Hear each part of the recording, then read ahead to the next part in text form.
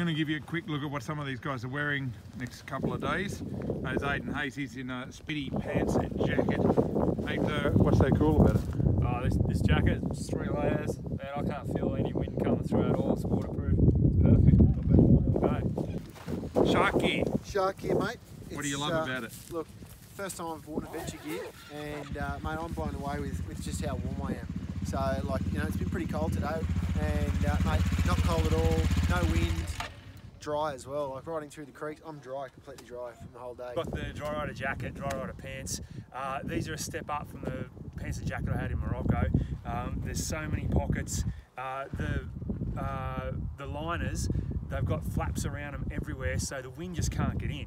And I've got city boots on, and they latch up real nice and easy, and I can get good feel on my pedals. I'm in the Scott gear for this ride. I've actually, second time I've worn this, wore it in New Zealand.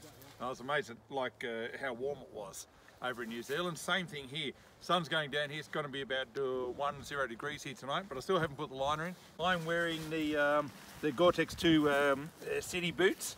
I've had these for a while. They're super comfortable. Probably a bit loose around the calf for me because I've got such skinny legs, but heaps of feel in them and they're great. Matt, we're well into day 3 here, the adventure ride. We're talking on day 1 about your gear. Now, nothing's perfect. Give us something that the readers might want to know about the product. Mate, it has been pretty good. It's kept me dry and warm.